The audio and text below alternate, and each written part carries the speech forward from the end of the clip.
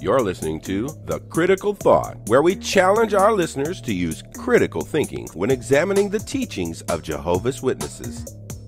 Hi, I'm Daniel. I'm JT. And the purpose of this video is to talk to you about the Jehovah's Witnesses and the Judicial Committee process. JT, let's talk about Judicial Committees. What are they and how do they work? This is actually a subject that we have had so many people write us about offline. And the reason why is because so many people have been impacted by what is known as the Jehovah's Witnesses judicial process.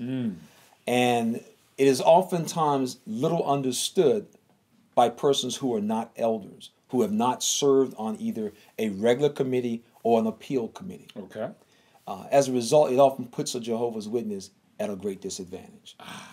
So let's just start with the definition, right? So judicial says judgment, judging, jury. Where did that word come from? What does it all mean? Yeah, the Jehovah in other churches, for example, like in the Catholic Church, they have a process that results in people being excommunicated. Okay. Jehovah's Witnesses, they have a process that is known as disfellowshipping. And in order for a person to be disfellowshipped or disassociated or reproved, it typically will have to go through a judicial process. The disassociation is a separate thing today, especially the way in which they're really working it. It protects them from having to be accused of taking what we would call passive or active action. We did a video a while back on the difference between a disfellowshipping and a disassociation, and we went into that. But the process of the judicial process is something that elders are often involved in. And is this what's the scriptural basis for this? Well, or is this just something that evolved over time? Yeah. The Watchtower uses the scriptural basis of a situation that took place in the congregation in Corinth, where there was an individual who was actually involved in a relationship with his mother. And Paul said, remove the man from among us, basically. And I often tell people when I discuss this issue is that what makes it so unique with Jehovah's Witnesses is how they do it. And the things that would constitute being brought up on charges. The list often changes. So today you can be disfellowshipped for doing A, but 6 months from the day, this is no longer a disfellowshipping issue. So here you have a judicial case that will be held against you on Monday, but just 3 days later, the Watchtower magazine comes out with an article saying, oh, we can't disfellowship, we done changed this, no longer. So it's really the process. In fact, this is one of the things that Ray Franz mentioned in his book is the process. And unfortunately, and there are people who are watching this video right now who will tell you, and we're going to invite them to share their stories, who will tell you how humiliating this entire process can be, especially if you're a woman. So can you give us a specific example of maybe a judicial case that you were a part of? If I understand it, you've got to be an elder. So how are elders chosen, number one? And then number two, give us a specific case. Yeah. I can give it my own personal example. I was just a newly appointed elder. Okay. I was 27 years old. I was an new elder. And we just went through, they had just had elder school. So, you come back from elder school, you got your flock book, you ready. Okay. I remember coming to the Kingdom Hall, and at this time, the coordinator was referred to as the presiding overseer. He tapped all the elders on the shoulder. He says, "Need to see y'all guys after the meeting. We got a meeting. Got to go over some stuff." Okay. So at the end of the meeting, I told Lady, I said, "You might want to go home, right with Sister Johnson, because it might be a long meeting tonight." And so we got in the back, and he says to us, he says, "Brothers, I want you to let you know that Sister Johnson, she's contacted me and let me know that she was sexually involved with a man on the job. So what we need to do is we need to form a judicial committee to handle this." Okay. And at that point, he starts soliciting who's available schedule-wise and so forth. He said, "Well, I'm going to be in town, so I'm not going to be able to serve." And I remember one of the elders turned to me and says, "Brother JT, it'd be a good experience for you." And so I was asked, would I like to serve on this committee? And so I said, sure, I'll be more than glad to serve. So myself, along with two other elders, we were selected. Okay. So you at this point, the three elders will get together and you will select a chairman. I see. Okay. And one of the elders, he was selected as the chairman. And he said, I'll contact her and we'll schedule it this Saturday. We'll get together. Okay. Yeah, and I remember this so vividly because it actually fell on a Christmas day. That Saturday was a Christmas day. What? Yeah, it was on Christmas Day. so after field service, Christmas morning, waking up everybody in their houses who was trying to celebrate Christmas, the three of us, we got together and to meet with his sister. Being, as I mentioned, I was a young elder, and this particular sister was about the same age. It was the same age as me and Lady C. Okay. And I remember when she walked into the back room, because at this typically, in practically no case do you really know who the elders are, and you don't get to select your own elders who are going to be on your case. I see. So when you walk into the back of the Kingdom Hall, typically second school or third school or the office, we didn't have an office, so we used our second school. She walked in the back and she looked at me, and you could just see she wasn't expecting me. Because most of the elders are, they're 40, 50, 60, so they're older. They're more like a father figure. And so here she's looking at me, we the same age, So at that point, the program, the brother lays out, what's going to be going, what it is, and he offers prayer. Okay. What's interesting is that the person is not allowed to take notes. Oh. And the person, when we were doing it, is not allowed to record it. And that's why if you turn on a lot of the YouTube channels, you will see people have actually secretly recorded their elders meeting with their judicial case, because you're not allowed to keep any records. Now, what's interesting, and this is really what makes it interesting, is that the person sitting across the table, and that's typically the way it's set up. You have the person sitting over there, and you have the three elders on this side. So it's like an inquisition. Oh, absolutely.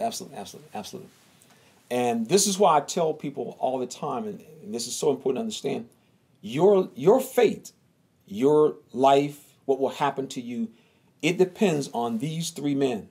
And why that's so interesting is because depending on who these three guys are, will literally determine the outcome of your case. And the reason why, and this is, I remember having this conversation with one of my mentors when I was at Bethel. He worked in the service department, and he was very cavalier. He was very cavalier about it. Society knows we got elders that really shouldn't be elders, but they're good men. They can get their friends out in field service.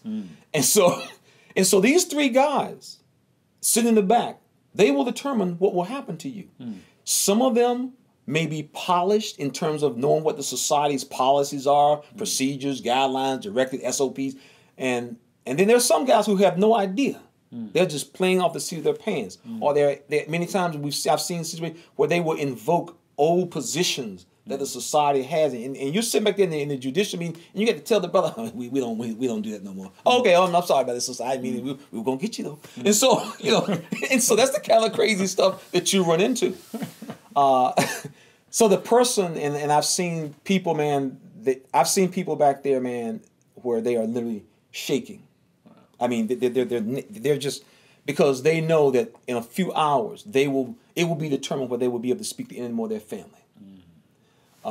And so this is what makes it so serious, because you are going to literally impact someone's life for years, perhaps. All right, let me double click on a couple of things you just said. First of all, you said no taking notes. No. So what's the logic behind that? This is my life. I want to make a couple of notes so I can keep my thoughts organized and follow the flow of the meeting, not trying to prove anything for anyone. Why couldn't I take notes? Daniel, the question that you asked is an excellent question. Why the person can't take notes? Because that will be the purpose of you taking notes, so that you can keep your thoughts together. Yeah. Now, let me give you the flip side of that. While you can't take notes, you can't take notes. All three of the elders over there just writing notes down. Just write.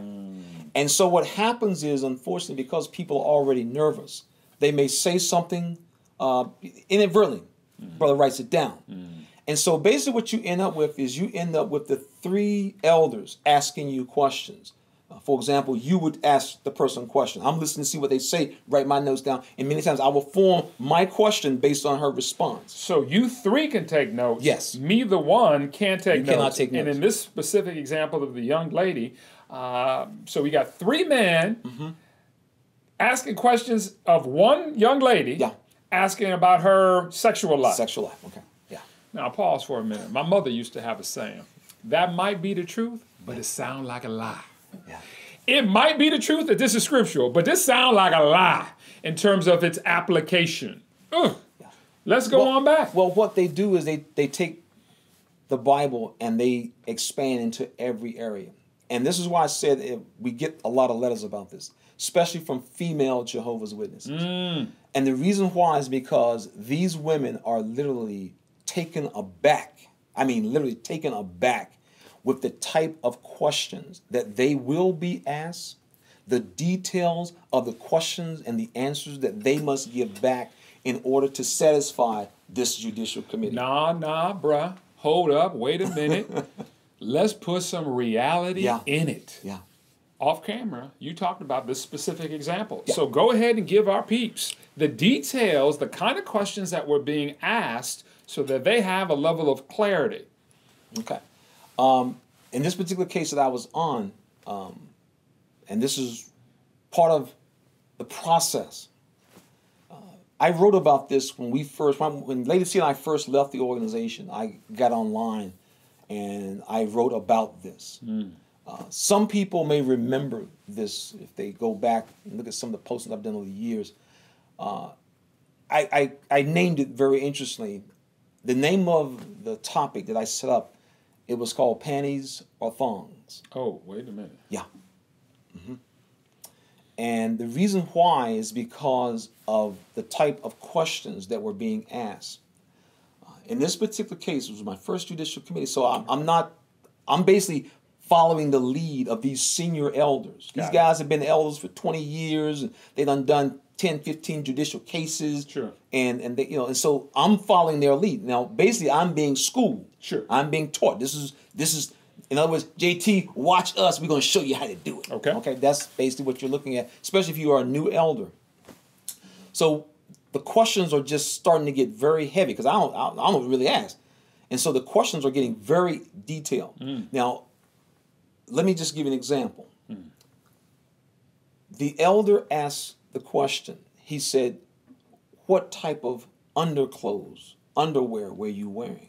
And it kind of threw me back. I'm like, "Okay, all right, man, where are we going with this?" And this has been after a series of questions. And the series of questions where the sister had to recount. And sisters who've been in this judicial case, they know what I'm talking about. And it's funny because they can't tell nobody when they leave. If they get this fellowship, they can't tell nobody. You won't believe them questions the brothers. They can't do that because nobody want to listen. So we have been going different questions. And so one of the things that the person is required to do is to go back and give the details of what happened. And you would think that all these grown married men back there know the basic plumbing and the basic procedure for intimacy. Well, she has to explain this to them. Detail by detail. Detail by detail, point by point. This sounds like three dirty old men. Three dirty old men, yeah. That's what it sounds like, yeah. Questioning. Yeah. Inquisition of a woman. Yeah, so you have a 27, 28-year-old sister sitting back here, three married men, and they're asking her about the practices that were engaged in that evening.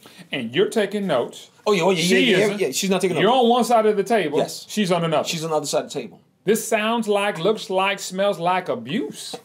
You know what? When you look, it's only when you leave the organization and look back on the things that we've done, and this covers everything in the organization. I mean, there's so many things I look back on now. I can't believe we did that. But at the time, you think, I'm defending Jehovah. This is the truth. We're gonna bring Satan down. And so you're sitting there thinking, we're gonna snatch this sister from the grips of Satan by doing this. And so your heart condition is such that you think you're actually speaking on Jehovah's behalf. Oh, absolutely, man. Every elder sitting in a judicial meeting is thinking he's doing this. This is Jehovah. Jehovah wants to know this. You said something earlier, though, that's the sad part, that they actually think they're doing it for God. Can you explain? You and I, we had this long discussion now about the people in the organization, and you hear this a lot. Do you think they know what they're doing? You think they really know what they're doing, or you think they're just faking it? And my position has always been, it is more scarier for a person who actually believes the lie he's telling. See, if someone tells you a lie and they know they're lying to you, that's one thing. But you actually have people in this organization who they actually believe this stuff. They believe a lie that they're telling is the truth. So typically your elders, generally speaking, the ones I've served over the years, you get various kinds. So they have been asking all these questions. You know, who was on top? Who was on the bottom? Was there this type of penetration? These are the questions, and this is why we wanted to do this video, because people need to understand that if you work with a Jehovah's Witness elder on your job, Brother Jones, Mr. Johnson down the hall, wonderful man, you need to understand that Mr. Johnson at his church, he will get sisters in the back of his church, and these are the kind of questions that he will be asking her. And the detail that these women are asked to go through is literally unreal. So after all this series of questions, the elder threw this out to this sister. Sister, what were you wearing? What kind of underclothes were you wearing? Were you wearing panties or thongs? What? And so I'm sitting like, okay, all right, where we going with this now? And the sister, by this time, she just broke down. And when the elder said, do you need to excuse yourself to go to the restroom and get yourself together? And so that's what she did. She got up, she was just crying. As soon as the door closed, the chairman, he looked over, he said to me, JT, you probably wondering why I asked her that question. And I'm thinking to myself, yeah, I would like to know, why did you ask her what kind of underclothes she wearing? He says, here's the reason why. See, we're looking for motive, heart condition, premeditation. And I'm thinking, okay. He says, see, if she just wore regular bloomers, regular panties, then she could say when she got over there to this man's house, the circumstances got out of control and she gave in. But if while she was getting dressed, she was putting on these type of underclothes, that's intent. And I'm thinking, oh my goodness. And so when she came back into the room, when that woman came back in the room, she refused to answer any more questions. The question, good for her. The question, yeah. The questions had just gone so far and she wasn't going to subject herself to that. And as a result, she reached down, she grabbed her purse, and she walked out. My first introduction to the judicial process. This is where it was at. Your Bible-based judicial process. Yes, Bible-based, yeah. And it's really amazing, man. And you're gonna see when we release this video, you're gonna look down in the posting, and you're gonna see, because we're gonna extend the invitation to especially female Jehovah's Witness women who have gone through this process, and they're gonna tell you those questions are off the chain. You would not tell anyone that your church was asking those kind of questions. We want to extend an invitation, especially to females who have gone through this judicial process.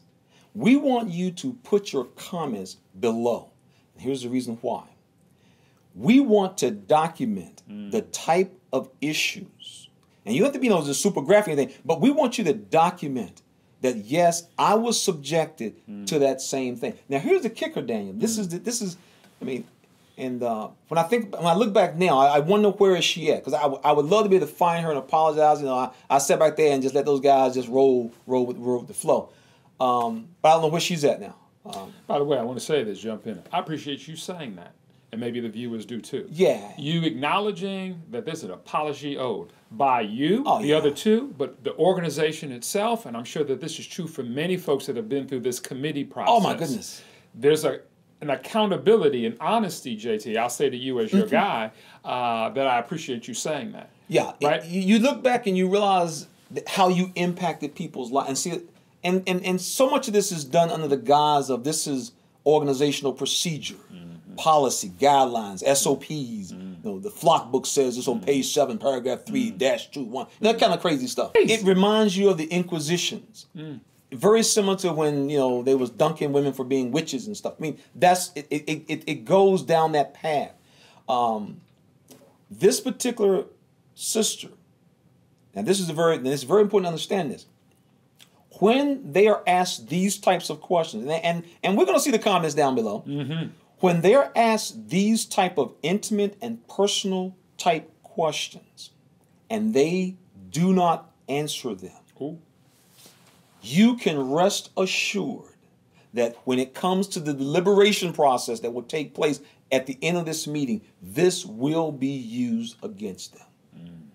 Well, you know, I asked her that question, you know, and I noticed she didn't respond back. And so it's going to be held against you. And just to make the point of just how bad this is, and this is just how bad this is, when I went to elders school, I remember it was 900 elders right there in Alexandria, Virginia. We was right there on Seminary Road. Used to be the Radisson, I think it was called. 900 elders. That's the elder school, all around the D.C. area. And I remember the Bethel instructor, and he said, "Now, brothers, you know, when we're doing these cases, you ain't got to get too detailed. We all married men. We know how it works." And so this is because they're getting so many reports from people like, I was humiliated in this elders meeting. But because the person has no power on the other side of the table, and they done told you that this is what Jehovah wants, and every witness knows you do what elders instruct you to do, everybody knows that. Tell me more about the process. Yeah. So at this point, unfortunately, because of refusal to answer certain questions, even these type of questions, that will oftentimes be held against you. It's unfortunate, but it will. You know, she was unresponsive. She wasn't working with the program. That kind of stuff. So typically, what will happen is, and in our case, we met, and the decision was for her to be this fellowship. Okay. So at that point, the chairman will take everybody's notes up. Everybody's notes taken up, and they're typically put into an envelope. The three brothers. This was during this time. Now around the world, because of PII, processes have been changed about these types of records. What's PII? PII is referred to as personal identifiable information. Okay. And so all around the world, people are concerned about their privacy.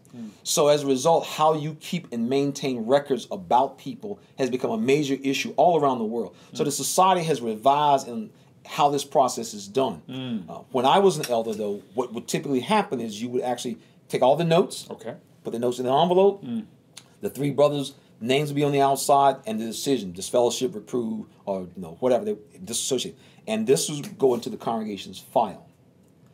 And so as a result, the three elders, if the person was going to be reinstated, those same three elders typically would be the ones who would now serve on her reinstatement committee. But this just reeks of abuse of power. You've got 3-on-1, and I'm going to use that language intentionally. You got 3-on-1, 3 men, 1 lady. You can take notes. She can't take notes. You say this is scriptural.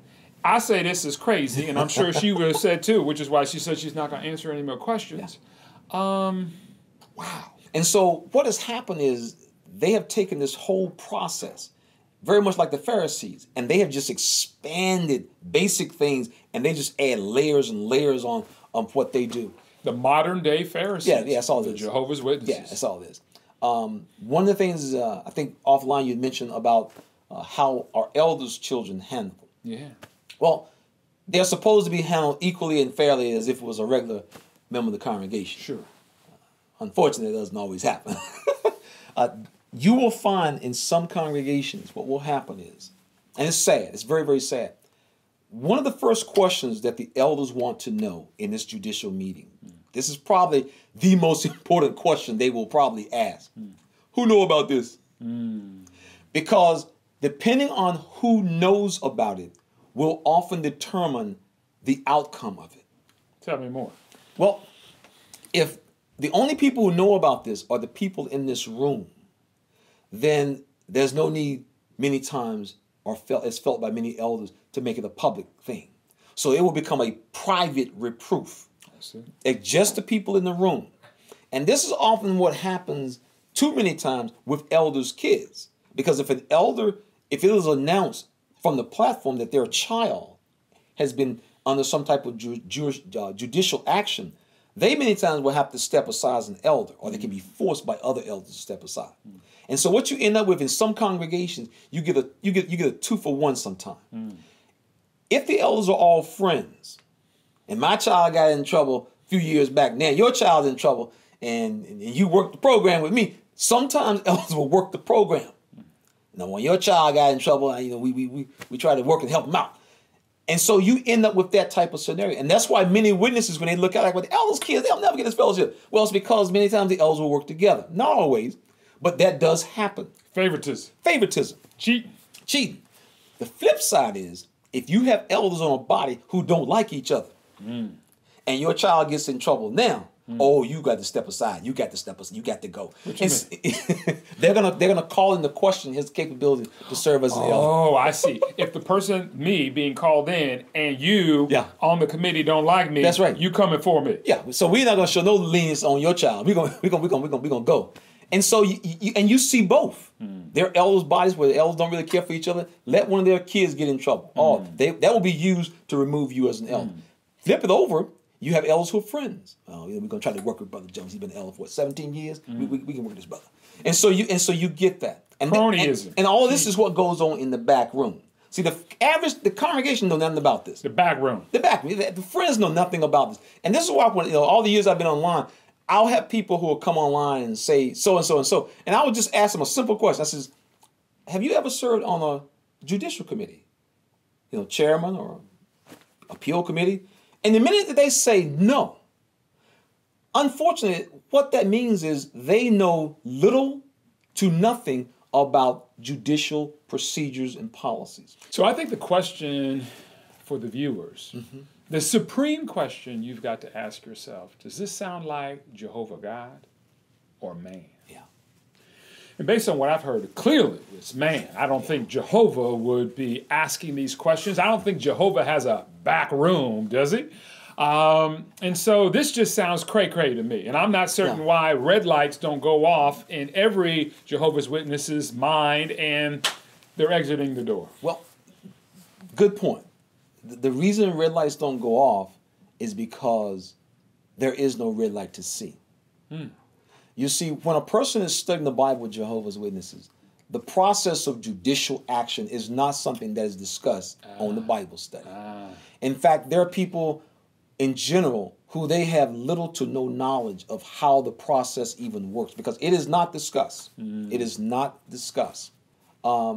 Jehovah's Witnesses have very little knowledge of the judicial process.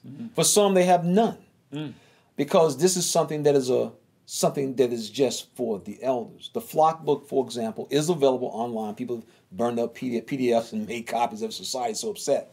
But for the average Jehovah's Witness, they've never have ever considered the information that elders are working with when it comes to judicial issues. Is the Judicial Committee judicial issues covered in a Bible study when you're thinking about enrolling? No, this is the other reason why there is no red flag, no red light. Because a person who studies with Jehovah's Witness, this is not covered. There's no chapter that's going to cover this judicial process before you become one of Jehovah's Witnesses. That is an absolute fact. There is no chapter that discusses the judicial process. If you get in trouble, this is what will happen. That's not done. So people, they're not working with full information. Now, there's one thing better than truth. The whole truth. And what I'm hearing is the whole truth isn't presented to the Bible study or the Bible student. But yet you called yourself the truth. How dare you? Yeah. This is stuff you'll learn later on, as they often say. Of course, by then it's too late. Yeah, well. But yeah, this whole process, man, is just it's really very fascinating how it humiliates people. And as I mentioned before, there are things that can be on the judicial docket as a sin against God today, and in a few months, it's no longer a sin against God.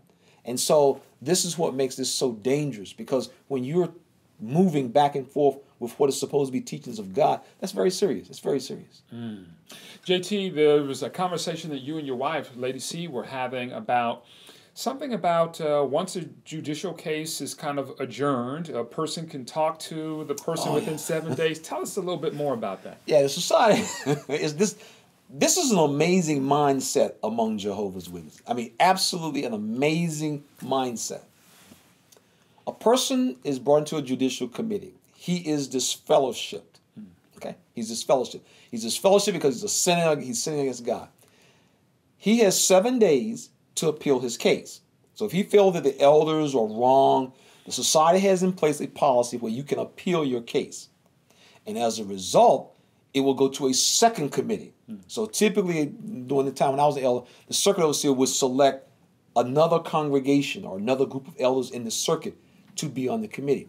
And I had a chance to be on one of those. You get tapped, and basically you will rehear the case again. It's just like a appeal court, it's just like a regular court. You go from the local court to the appellate, trying to get your way to the Supreme Court, I guess. And so you have a second hearing. Now it's interesting that many times in the second hearing, that sister goes through the same barrage of questions. And generally speaking, in my experience, appeal committees do not overturn the previous committee. It sounds like the U.S. justice system. Well, they don't overturn it for a number of reasons. I know all the guys who had the first case. And so you may be handling one of our appeal cases one day. And so you get this type of dynamic. You get that type of dynamic. And so while on paper it looks like, well, this is great. You got an appeal, yeah, but they're his friends. So it's like, duh, as they say, you can't see the forest for the trees.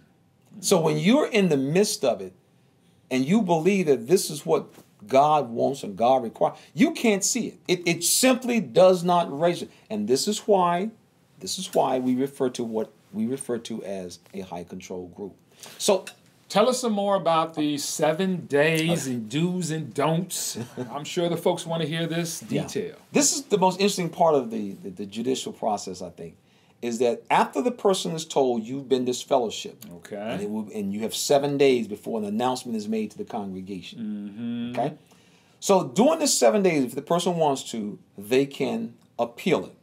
And that's what we discuss, and we'll discuss the appeal process.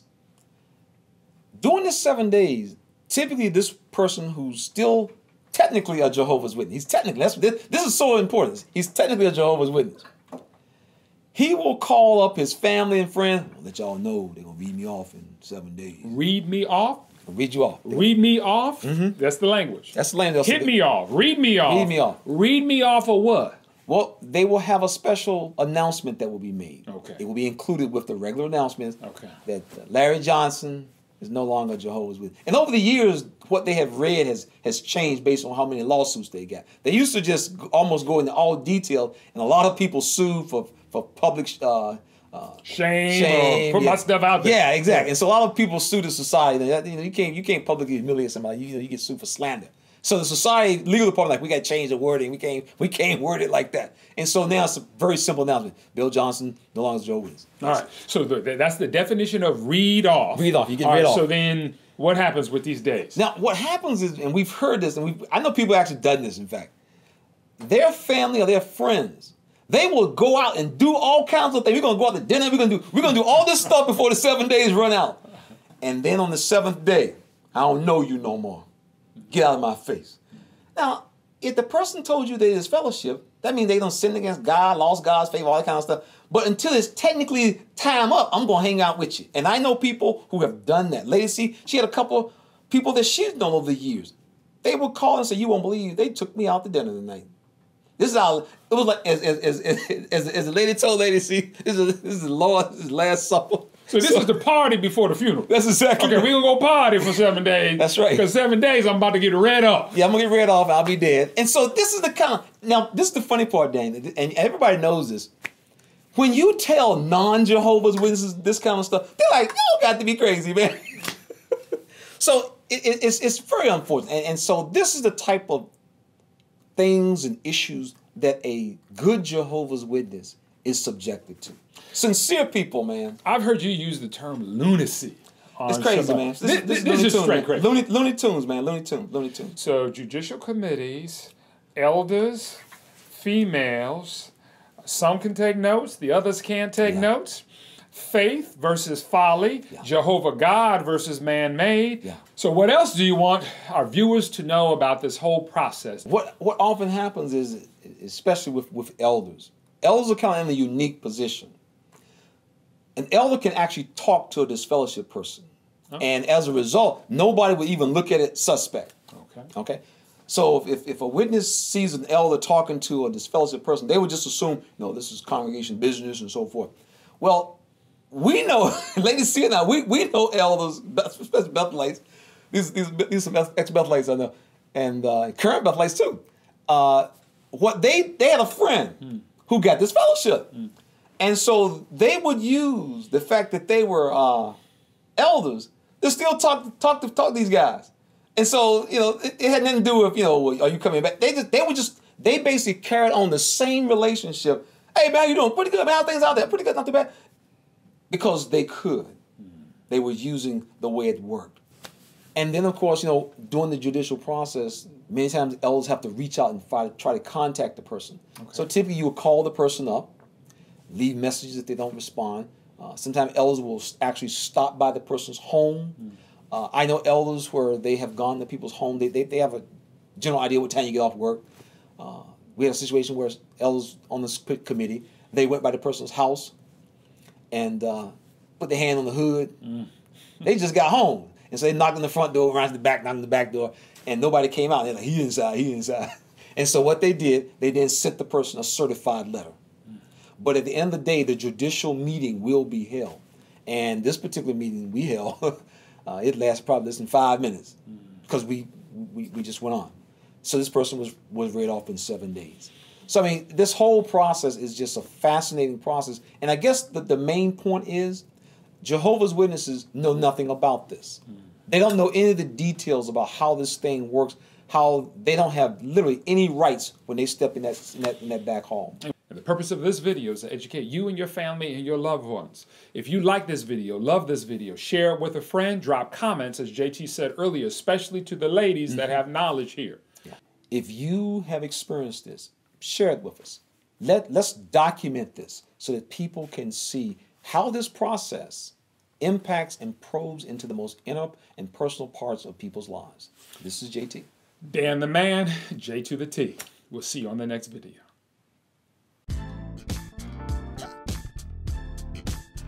Hey, this is Lady C. Thank you for tuning in to The Critical Thought.